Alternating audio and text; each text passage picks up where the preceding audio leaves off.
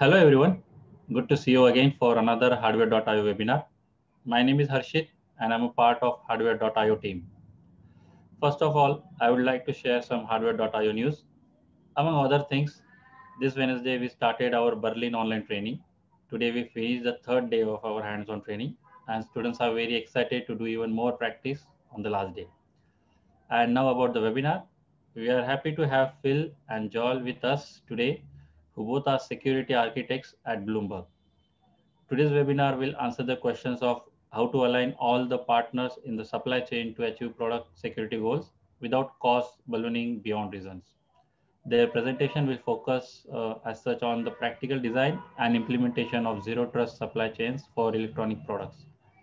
As usually, today's webinar will consist of 30 minutes technical talk and 10 minutes of question answer. If you have any questions, please send them across via Zoom chat. We will answer them after the presentation is complete. So without any further delay, I would like to invite Joel and Phil to start for their session. Thank you very much. Thank you. Let's just share the screen. All right, hopefully everyone's able to see that. Yeah, we can. So, Harshit, thank you very much for the intro. So for those of you who are in continental Europe, thank you for stopping by at 6 o'clock on a Friday. It's greatly appreciated. For the rest of you, good afternoon, good morning. My name is Phil Vachon, and of course, I'm here with Joel Even.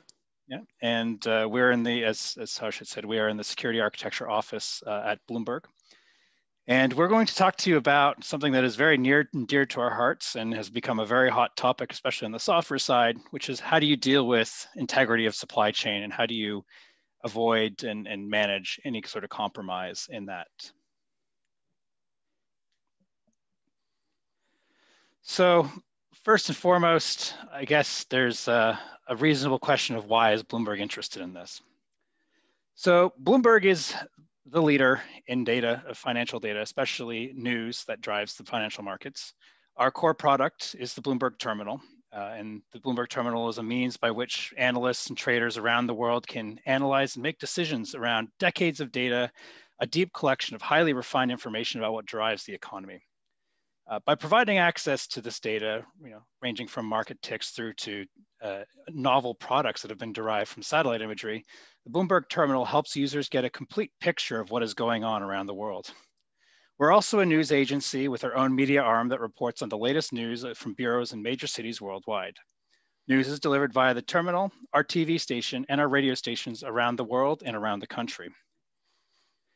Bloomberg's users range from tiny proprietary trading funds through to the largest banks in the world. We're in libraries and academic institutions as well. Our hardware is so iconic that it has actually landed in the Smithsonian Institution, and you might have seen it in HBO's Billions or on the newsroom. The Bloomberg keyboard and B unit are the first things our clients touch when they log into our services, and we place a great deal of pride in their look and feel and how tightly they are integrated into our user experience, while enabling us to keep our users' data secure. So why is Bloomberg so interested in secure hardware? Well, we design into our hardware products something we refer to as BSAT, or the Bloomberg Secure Authentication Technology. BSAT provides a biometric second factor for accessing all our services for both subscribers and employees.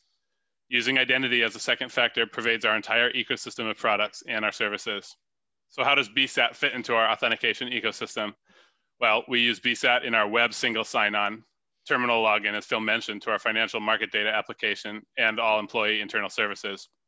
We have infrastructure in our data centers that are secure, that know all about the device at all stages of its life cycle. So ultimately, we need to build up some sort of secure channel between our secure data centers and the device themselves. So it's clear how we need to protect the identity and connectivity and ensure the integrity of all devices we build.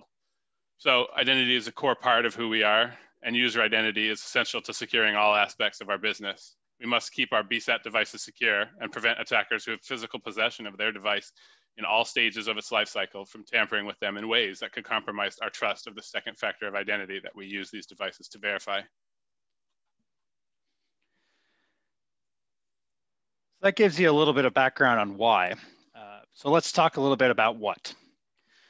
So historically, whenever we'd reason around a trusted device, especially something that is identity bearing or key material bearing, we think about developing an envelope in which any component that's contained in that envelope would be considered trustworthy or being allowed to actually handle sensitive materials. Typically, this would be built up of components off the shelf, and you'd rely on some actual mechanical envelope to help protect your electronic components. This could be, for example, an anti-tamper mesh that wraps a canister, or simply components that are potted in epoxy. Of course, this model is best exemplified by the IBM 4758. This is about a 20-year-old design now, so it's got a bit of heritage behind it. But this is a very good example of this entire trust model that we think about. So these devices consisted of a carrier board that was a PCI board, and then a canister that contained all the trusted components. Everything inside of that canister was manufactured in a trusted facility with employees that have gone through extensive background checks and continuous monitoring of who is on the factory floor when and how, and even who has been allowed to alter or change any of the processes on that floor. This device itself, as you can see, consisted of largely components off the shelf. This was an AMD Elan 486 system on a chip. Gluing it to an ISA bus was an off-the-shelf CPLD. There was a microcontroller to help implement certain aspects of the security model, which was just an off-the-shelf Atmel controller. And then the IBM UltraCipher cryptographic accelerator, which actually at the time was an off-the-shelf component, used to accelerate DES and RSA operations. Of course, this is all very much untrusted if we were to have this device running in the open. So how we actually confer trust is the fact that this device was manufactured in a facility that had all of these controls around it to ensure that only people who are authorized and trustworthy were actually involved in producing this system. In addition to this, to ensure that the device continued to remain secure throughout its life cycle, there are multiple sensors in order to detect if someone was trying to change the behavior of the device to extract its keys.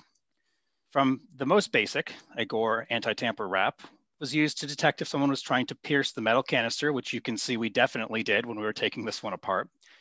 This would actually allow the CPLD to very rapidly destroy any key material that was contained in memory. One important factor to remember here is that the IBM 4758 had batteries on board to preserve any of the keys in memory. So if you powered off the device or removed it even physically from a server, those batteries would still be keeping all of that anti-tamper circuitry, as well as all of the keys that are sensitive to the device, alive and in memory. Some other interesting countermeasures. This device actually has a plastic scintillator in it that's connected up to a photodiode. Certain types of attacks that are designed to make bits stick in RAM would involve bombarding the device with high energy ionizing radiation.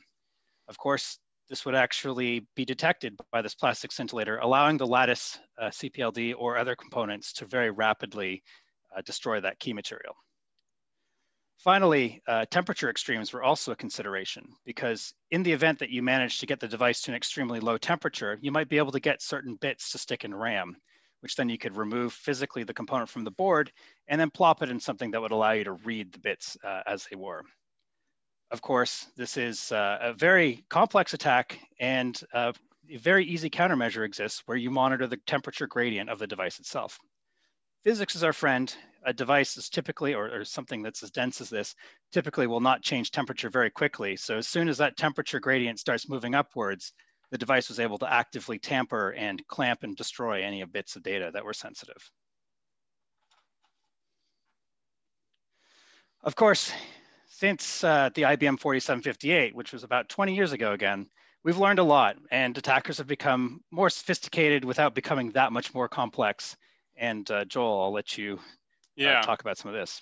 So we wanted to highlight a few examples of the sorts of things we're up against building secure devices. In this talk, some of you may or may not have seen at WOOT in 2018 at Usenix by the Technical University of Berlin. They illustrated just how they could reverse engineer and intercept communications from a biometric mainstream fingerprint sensor. Furthermore, they were able to completely remove that sensor after reverse engineering the sensor protocol, take a picture of a fingerprint with a phone off of the surface of a payment card, take a picture of a latent print, create an extraction process to basically generate that biometric template, which is a representation of the fingerprint, one-way representation, and generate a digital dummy finger in the sensor format. And so at this point, with an FPGA interposed on the board, they were able to inject and replay this fingerprint at will. Of course, this exposes a weakness in that sort of sensor. Image data was neither confidential or authenticated, nor can the sensor device itself be authenticated. Another thing we definitely want to highlight is talking about counterfeits. So, consumer devices often rely on merchant commodity silicon, which tends to receive less scrutiny. Specifically, high volumes of these commodity parts incentivize counterfeiting. Making determinations of counterfeit devices is both costly and time consuming, and is directly at odds with the price points that all of this sort of commodity consumer device stuff has to be delivered. Time to market requirements also have come into play. You just may not have the time necessary to differentiate all these things. So you might be getting your parts directly from the vendor, great, still have problems, but supply chains all over the world have been affected by COVID-19. And so if you're getting parts from distribution, you might be forced to look into third parties or other channels that you aren't typically used to looking in to acquire components. So on a lot to lot or even order to order basis, coming from so many different sources, detecting counterfeits can take measures of time and money we just aren't prepared to spend. And distribution of these parts doesn't even, we haven't even mentioned possible interdiction with the NSA revelations of the past that, shipments can be intercepted, and you have to consider that too. So here we have an example of a commodity part in the STMicro STM32 family. These devices have received their fair share of knockoffs and counterfeits. They're ARM Cortex microcontrollers.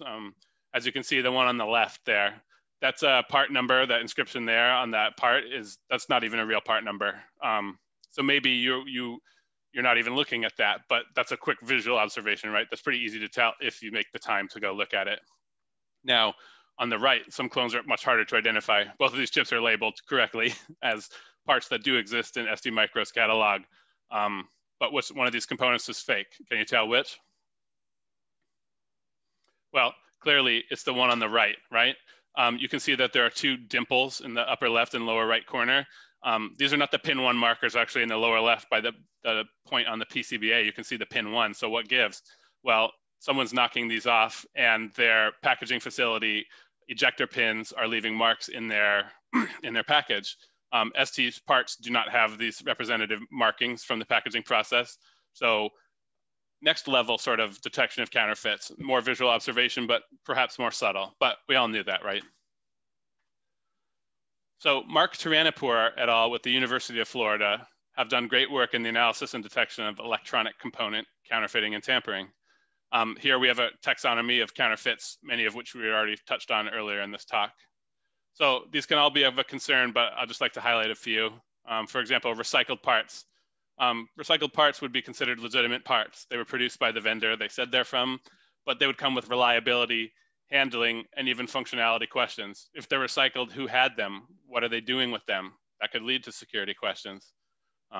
Defective parts. As someone who consumes security features of silicon devices, this is a particular interest to us, obviously. If they're defective, what's defective?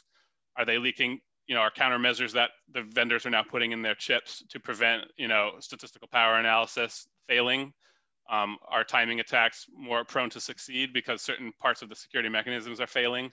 What exactly is defective? So this is a huge particular interest.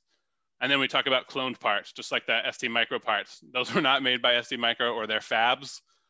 While they represent to have the same functionality, again, if you're doing an AES or RSA or maybe an ECC encryption, maybe there's hardware, maybe there's not, but you basically don't know what's going on inside if they cloned it. I mean, if it's an exact copy of the mask, okay, maybe it works the same, but you don't know what's been done to that.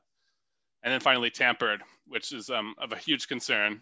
These are parts that STMicro say would make, if we're talking about STMicro, not to call them out, but just as our illustration. And then somehow, either at packaging or at test or wafer test, things were altered, right? And we want to reduce those tampered parts, the risk of that, we want to reduce getting into our finished goods. So authenticating the parts that we can in system can mitigate this. And we'll get into more details how we can do that. But some of these are a bigger threat than others to a commercial product. Mark and his team have done a great job of categorizing these issues into things that would also be of extreme importance in areas like medical military, aerospace, just outside of the consumer space. You know, things are going to touch 20 different hands on the supply chain. So in light of all these ways a component could be counterfeit, what can we detect, or how can we detect things? Again, fundamentally, it would come down to verifying measurable or observable properties of the device.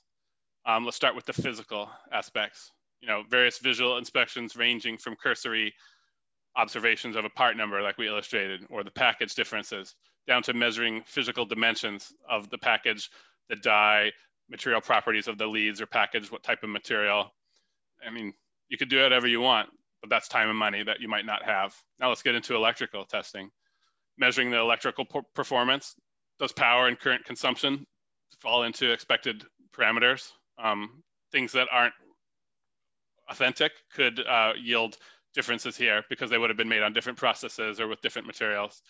Speed and signaling characteristics, propagation delay, rise, fall, etc. And then just your fault testing or failure analysis testing. So great, we have a complete battery of tests we could do on all incoming silicon. Well, not so fast.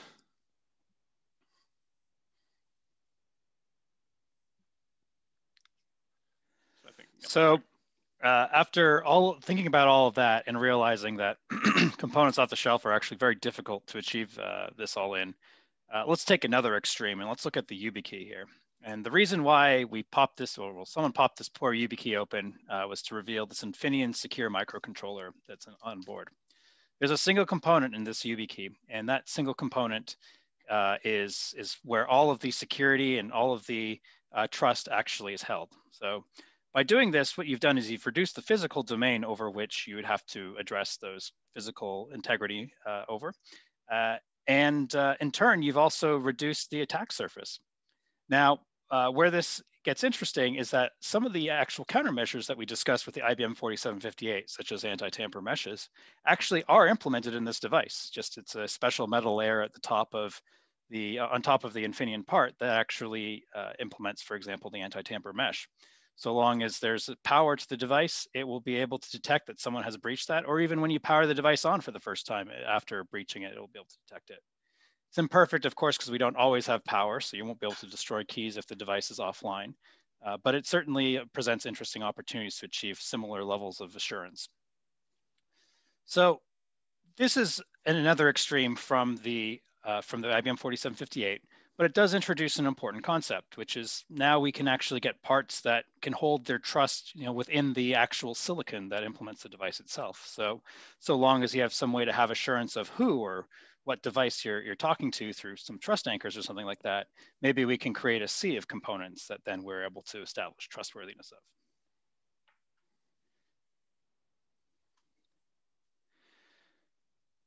So there, go ahead, Joel.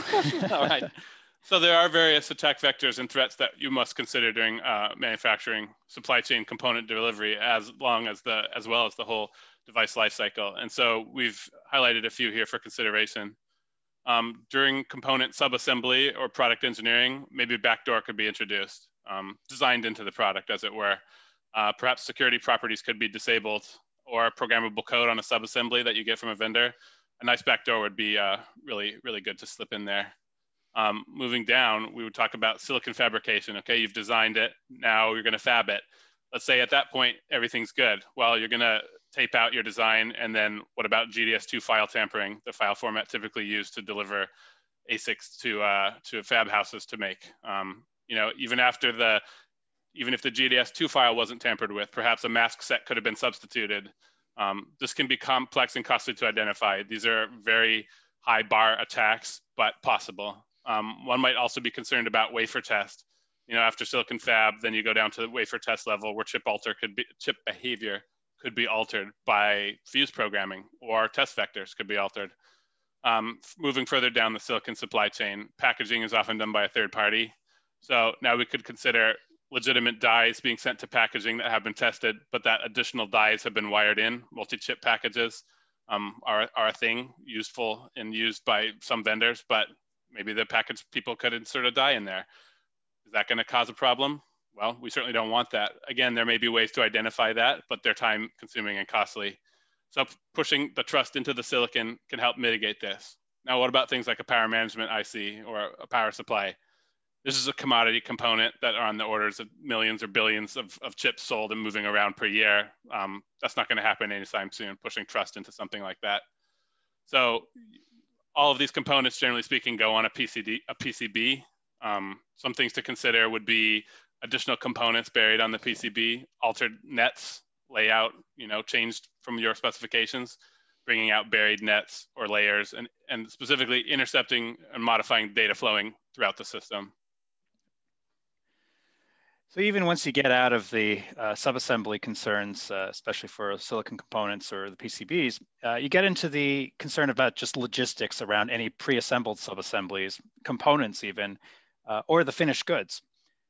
Countless hands will touch any sort of package that is in transit and will actually be involved in delivering those finished goods to their various locations. You need to make sure that whenever a subassembly is in transit, this will not actually compromise the integrity of the product when it's assembled at its final integration. As you take a product that you've finished and you have a finished good and you've packaged it and all that, you want to make sure that interdiction, which could be the NSA, but more likely is someone trying to make a buck or two by substituting in lower cost or less functional components, you need to make sure that that impact is easily detectable and measurable. An additional challenge that you'll face is when you're actually assembling a subassembly or the finished good, you have to consider that your manufacturing facility is probably not to the level of trustworthiness of that the IBM 4758 was built in. And that's simply because of cost and the practicalities of hiring people to run the production lines. The actual technicians on the line, usually it's a revolving door. And sometimes after big holidays, they don't even come back. So they're hiring anyone off the street who can actually replace that role. Because you don't really have control over who is running it, running the factory and who is running the actual manufacturing process at the time, it becomes very difficult to make any assertions about who actually built a particular finished good. And in turn, that would make it very difficult to make any security assessments unless you have any sort of information about the assemblies themselves involved. Another challenge, which is especially unique to systems that bear identity, but in general for IoT devices is going to be increasingly an issue, is dealing with the device provisioning process itself. When your device first comes online as a finished good, you are going to want to do something to verify that all the components on that device are authentic, and you're going to want to make sure that actually is a device that you expect it to be manufactured. So you're going to want to tie that back to lot dates, manufacturing dates, all the kinds of checks that actually help you get a strong assurance that this device was intended to be. What this actually enables is an assurance that whatever device you're handing an identity to after you've verified all of these factors is actually something you intended to build and is actually one of your devices and not someone trying to siphon off false identities that they can use later on. This is also a very effective way of preventing or detecting the additional units being run post shift. You typically on a manufacturing floor, you'll have 3 shifts. Well, what's the harm in throwing a 4th shift in there to make a few extra units for some other purpose?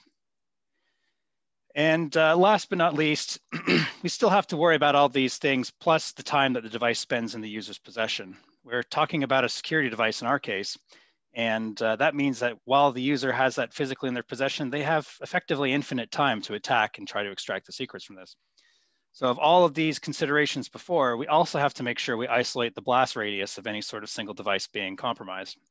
If a user manages to extract keys from one identity-bearing device, this should not compromise the entirety of the system, nor other devices themselves.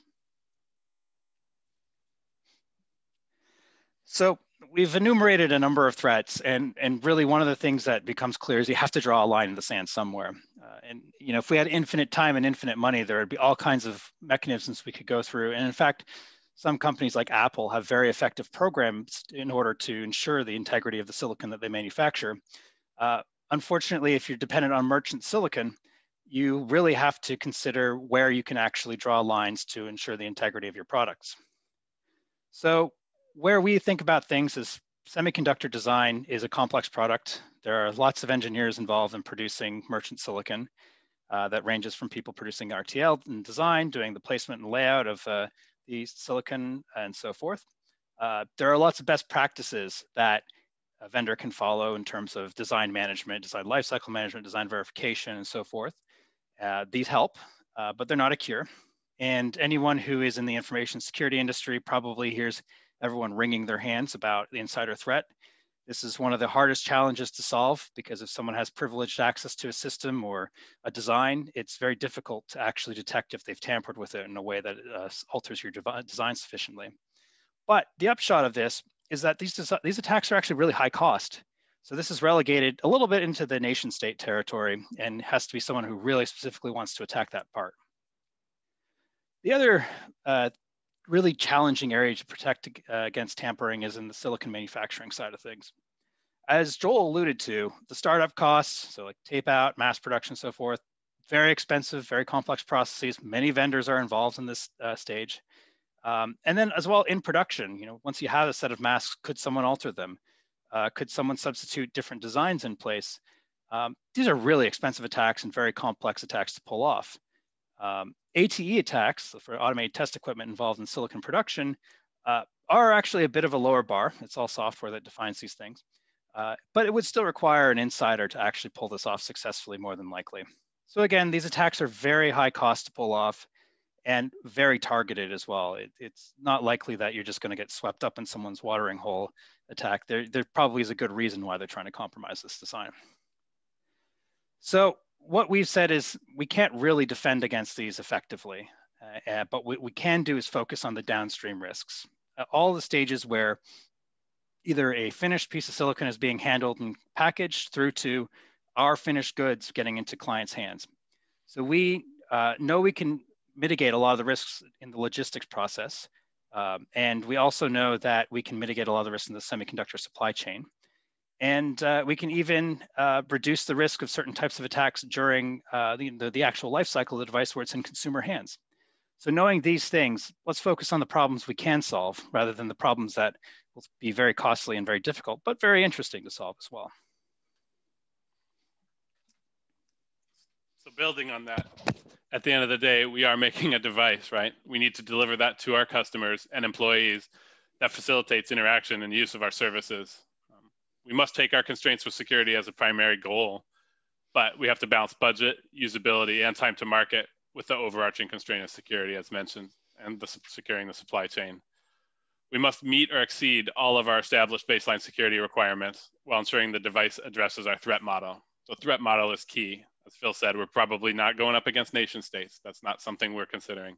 We must balance the usability of the device, keeping in mind that employees, including ourselves and customers alike, will be using this product.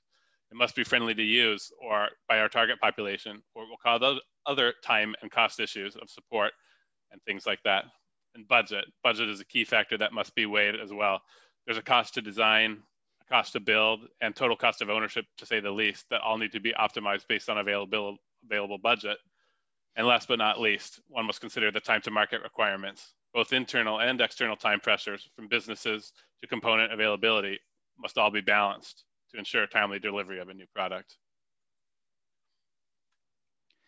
So I put these in here, and this is zero trust is always a very dangerous buzzword to throw in there. So we were very loath to use this, by the way, in the talk description, but it seems to have the impact, or at least renders people curious. But there are three very interesting principles that apply to most zero trust systems if you cut through the marketing buzzwords. And that is that any component of a system that is a part of a zero trust, so-called zero trust system, must have its integrity and identity explicitly verified. So what that means is that before any component of that zero trust system can actually interact or be trusted enough, at least to interact with other components, with whatever its responsibility is, we make sure that it is what we expect it to be. Is it a fingerprint sensor? Is it the microcontroller you expect, or so forth? The other principle that's very helpful is to assume that everything is compromised. And as we said before, you have to draw a line in the sand to the level of compromise you're willing to try to detect and have countermeasures against. But by making that core assumption, you're actually going to be much more cautious about how you trust individual components of a system, and also will limit the responsibilities that those components have, which leads very nicely into the last point, which is you will apply the principle of least privilege. So any component won't be doing more than it needs to or more than it should be. It has a very specific role or responsibility in a system, and it should never be able to do more than what it needs to do to achieve that role. But these principles become very crucial in actually guiding the design like this. And so taking this to the actual implementation step, if you consider the diagram we had before where we kind of drew this big red trust envelope around the device and said, well, this is what we trust. In fact, what we can now do is reduce this to a trusted base. So an individual set of components that actually represent trustworthy or critical operations that a system's going to perform.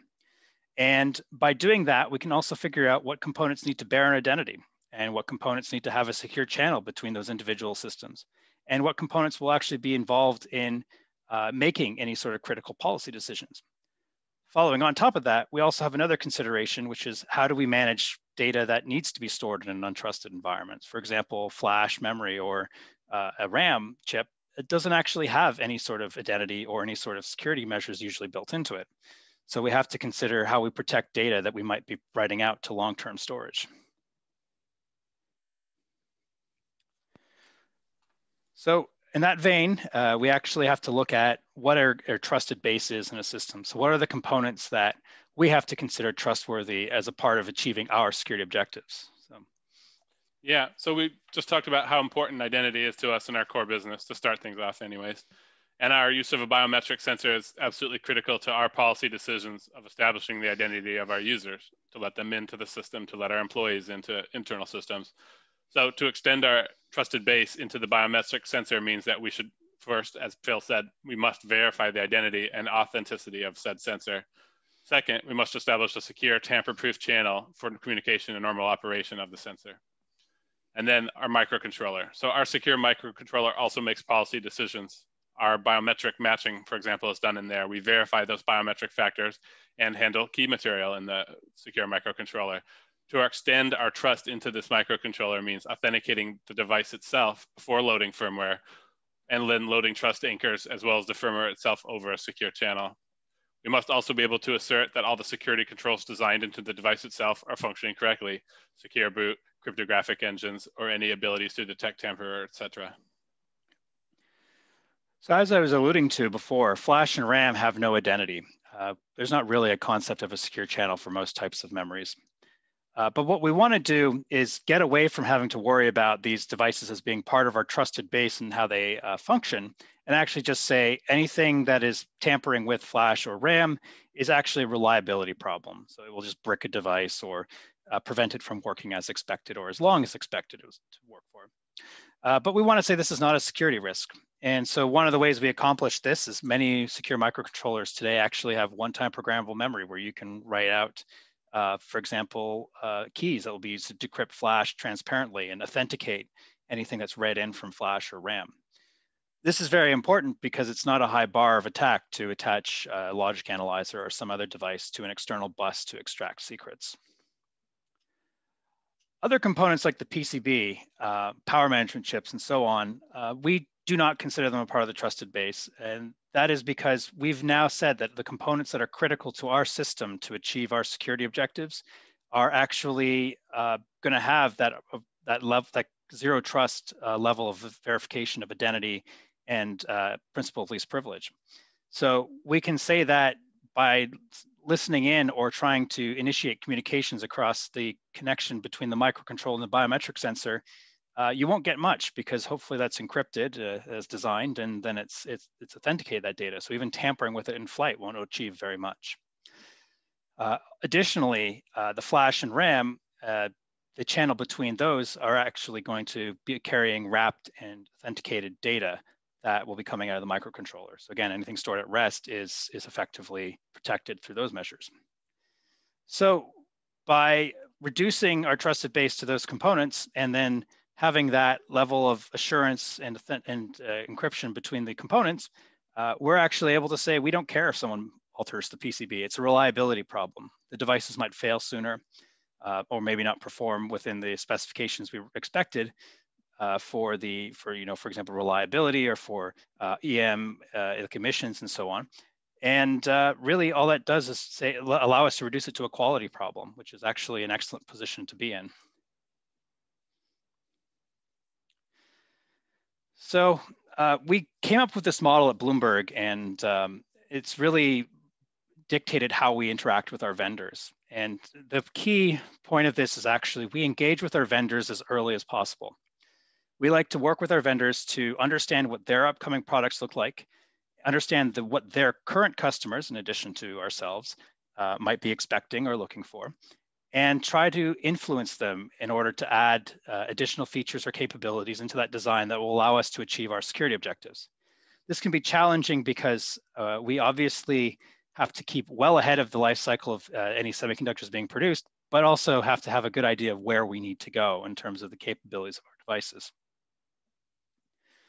One of the other things that's been an interesting experience with vendors in general is that security, especially when you get to embedded systems, has kind of always been an afterthought until recently. So we like to work very closely with our vendors to educate them on secure design principles, on cryptography, on any of the aspects of the design that we feel are going to be critical for us achieving our goals in the end. Sometimes it's just a matter of working with a vendor to establish best practices, or what does the bring up process look like for a component that we're about to integrate.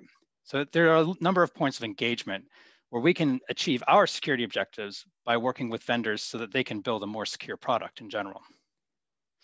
In addition, we really like to do co-design. So sometimes we will identify that there is a part that is capable of achieving our security objectives, but we just need to work with the vendor to enhance it and add capabilities. And so we like to specify something and then collaborate with vendors to actually figure out how to implement it and achieve our requirements overall. So this is also a big part of our engagement process. Excellent, thanks. Yeah, and after the design stage just mentioned co-design, for example, one must verify what was implemented was done so correctly. All the co-design in education can be great, but then if you deliver something that doesn't match what you intended, that's a fail. So failing to close this loop on verification can result in costly delays if problems are discovered later after you've fabbed silicon, after you've burned mask ROMs or OTP or fused parts. You have a bug in a mask ROM. Did you fuse the wrong thing? Did you forget to verify all your keys are on the right curves?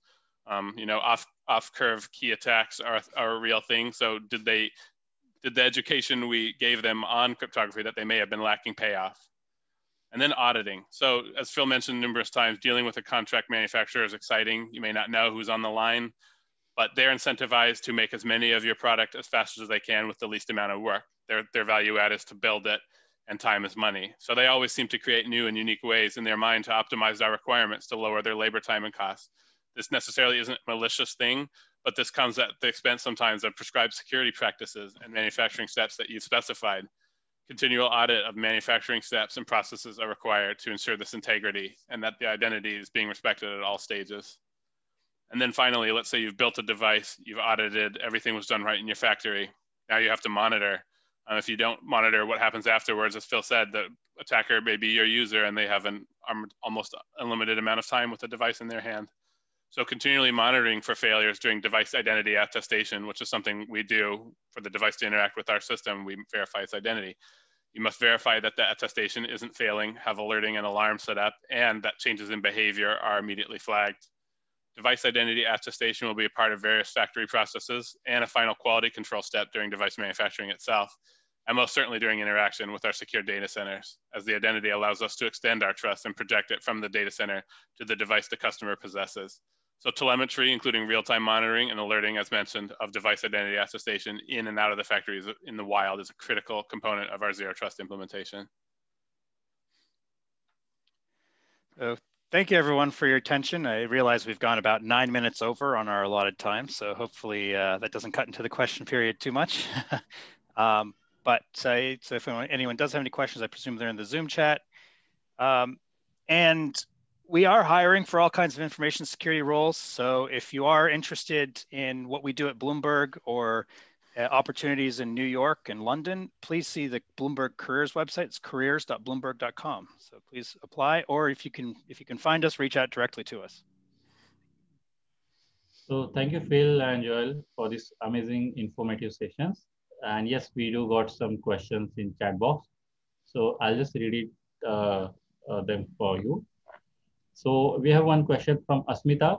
She's asking, there are so many best practices, guidelines for IoT security.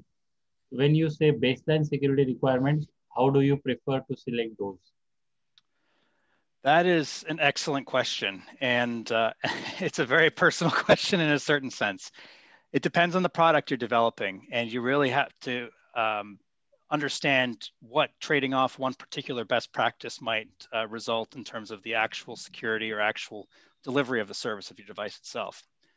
One thing we touched on, but we didn't really belabor as much as we normally do internally, is one factor you always have to consider is usability of a device. And oftentimes usability is somewhat directly at odds with the security of a design.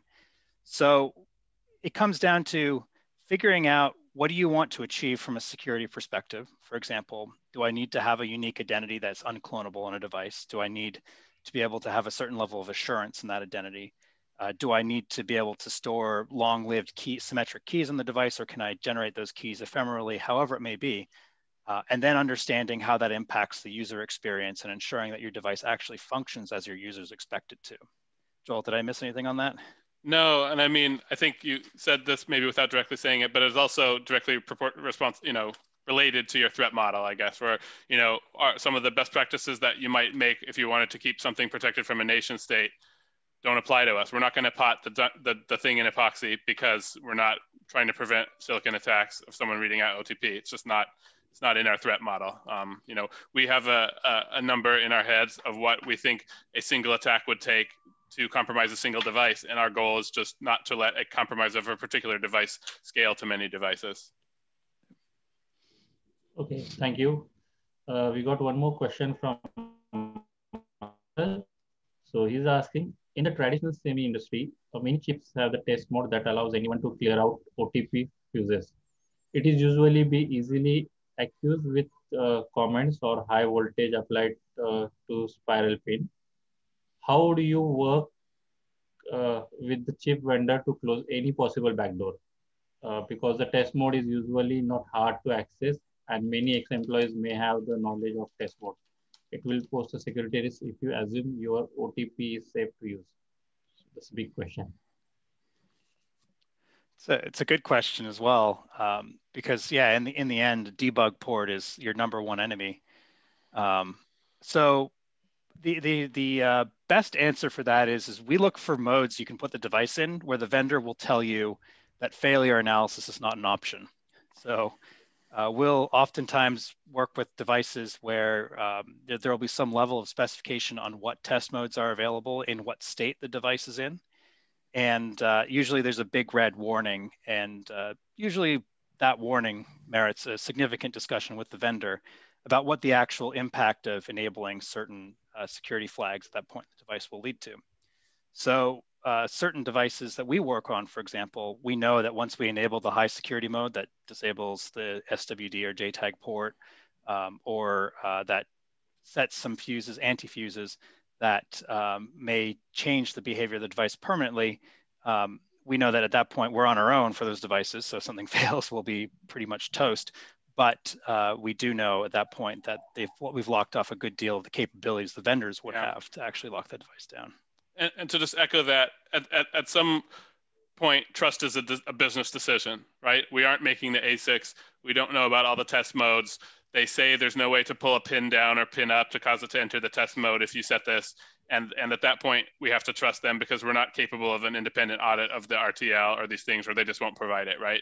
And so to the extent that we can close all those doors and have the conversations like, okay, this is what your data sheet says, but no, really, Yeah. So. Yeah, the no really comment is the critical part. All right, this is what your data sheet says. Now tell us the reality. Okay, so one more question from Simon is like, do you know about the attacks on the supply chain of your devices? And could you give an example?